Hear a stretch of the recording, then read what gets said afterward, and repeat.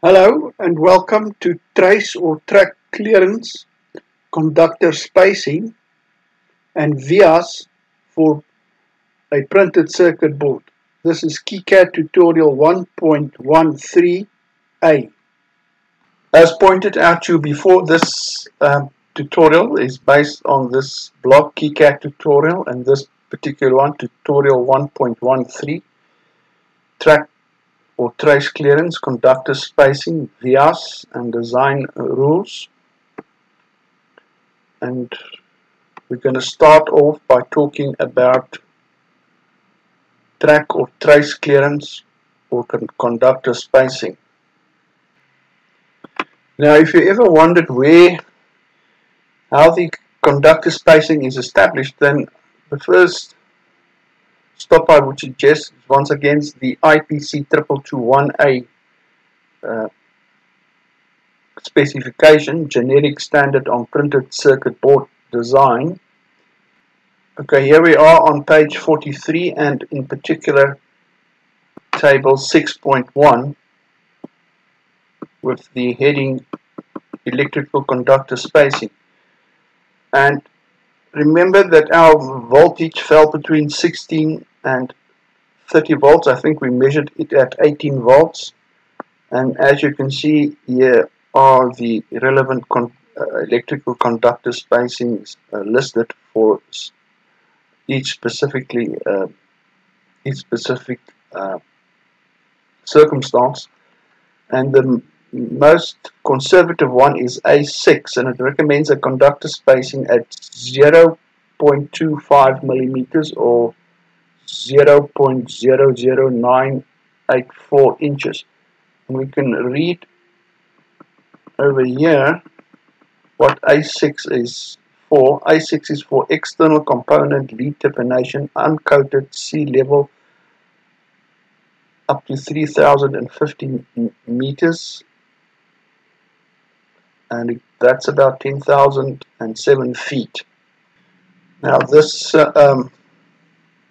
table is also available in KiCad. You click on this icon, PCB Calculator, then the following window opens. If you click on electrical spacing, and the table is once again repeated here.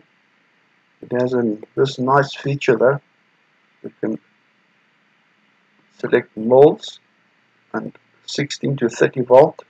A6 is 9.84252 moles, or you can select millimeters. There you are. A6 is given as 0.25 millimeters, and A6 is here once again explained. External component lead termination, uncoated. Just as before, they don't put in the upper value though. Another place we can consult is our old friend, this tool by Saturn PCB Design Incorporated.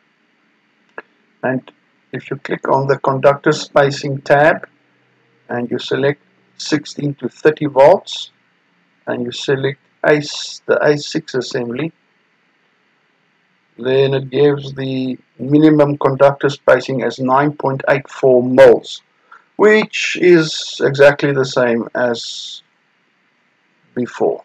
So we can accept that, everybody agrees that the conductor spacing, if the voltage is between 16 and 30 volts, for a A6 assembly, an A6 assembly is once again explained here, external component lead termination, uncoated, that the spacing should be 9.84 moles.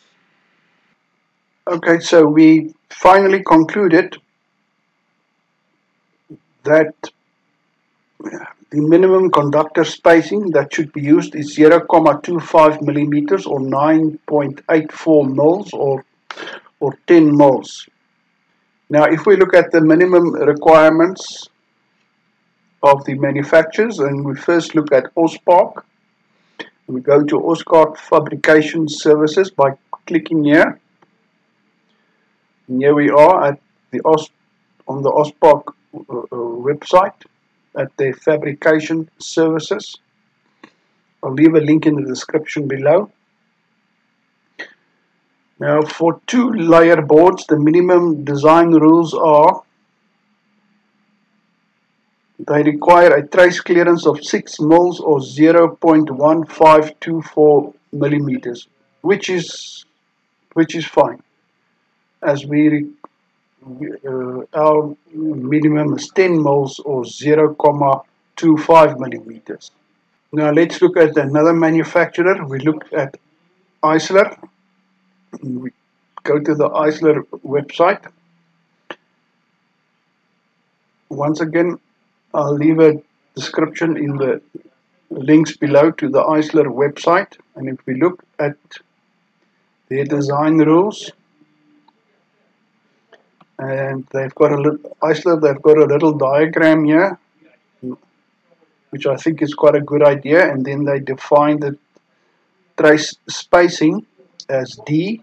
And then if we look at D, the minimum spacing trace to trace, they require 100 micromillimeters, which is well within our requirement. We decided we want a minimum of 0.25 or 250 micromillimeters or 10 mils. So Eisler will also be a suitable manufacturer. Okay, so we're going to use this as for the VIA properties. We're also going to use the Saturn PCB Design Toolkit, and we'll have to do this iteratively. But I just want to say something about the VIA height. I used 32 mils, and the reason for that is if the 2-layer 2-ounce 0.8 service of the OSPARC PCB, if one looks at the board thickness, the material specs, the board thickness is specified as 32 mils or 0.8 millimeters. That's why I use the 32 mils there.